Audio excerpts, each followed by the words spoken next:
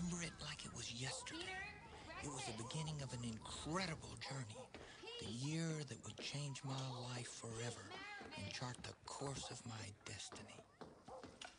1959 was an innocent time of hope and change in America, a time when people truly thought anything was possible. At least that's how it was in the Maravich house. I like that. A young man with confidence. Who took him out in school? Who won? Nixon. I voted for JFK. Just like your dad, always voting for the underdog.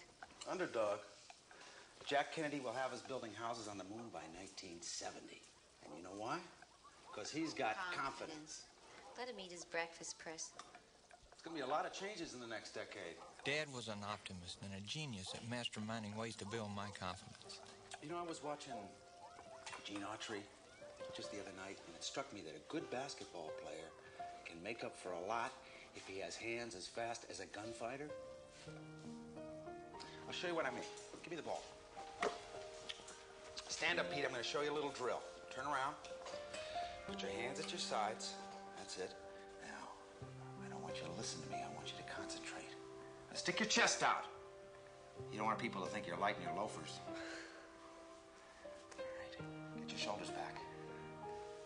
All right, now, when I drop this ball, I want you to clap your hands in front of you and catch it behind your back. But I want you to concentrate. I don't want you to listen to me. Don't listen to me. Don't listen to me. That's impossible. Impossible? Let's see your gunfighter hands, huh? All right, Helen. Right. Now listen to me, Preston. You thought you could do it.